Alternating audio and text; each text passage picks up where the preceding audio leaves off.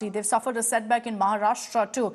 After Milind Deora announced his resignation from Congress, you have former Maharashtra Minister Baba Siddiqui resigning from his position in the Congress and joining the Ajit Pawar faction.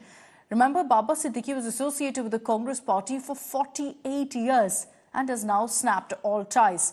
He slammed the Congress, saying that they never gave him any authority. In fact, said that in a curry, I'm used like curry leaves on top, and that's about it. He's now said that he will never betray the Ajit Pawar faction and that many people in the Congress want to join hands with him.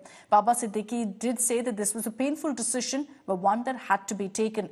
Ajit Pawar, who welcomed Baba Siddiqui into his fold, has hailed his work, saying that he's always stood for a secular ideology.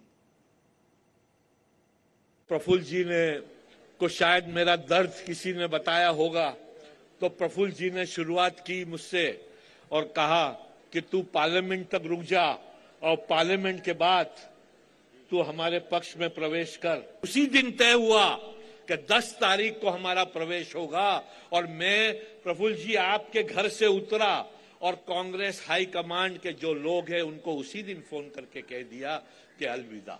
मेरा ये वचन है कि राष्ट्रवादी कांग्रेस पक्ष का उसी निष्ठा के साथ पूरे महाराष्ट्र में जहां जहां आप कहोगे मैं वहां जाऊंगा और आपका पक्ष यानी कि जो आज मेरा पक्ष होने जा रहा है उसको बढ़ाने की पूरा प्रयास करूंगा।